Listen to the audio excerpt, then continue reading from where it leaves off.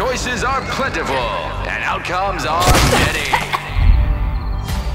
Gamedec is a cyberpunk RPG where you get to be a game detective inside virtual worlds and where your decisions really branch the narrative. Easiest example, can your character background branch the narrative? Yes, it can.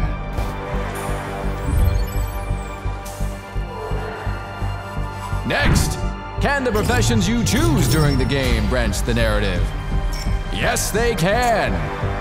Like, a lot. Can different approaches to a problem branch the narrative? Yes, they can. Even if the approach means turning into a cat. Can a deduction, meaning what your avatar believes to be true, branch the narrative? Yes, even if your theory is, let's say, far-fetched. And finally, can your actions towards characters and factions branch the narrative? Oh yeah! With sometimes deadly consequences.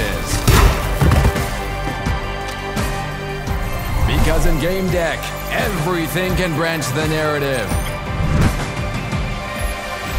Gamedec, you're the sum of your choices, and the choices are aplenty. Well, maybe not all choices branch the narrative.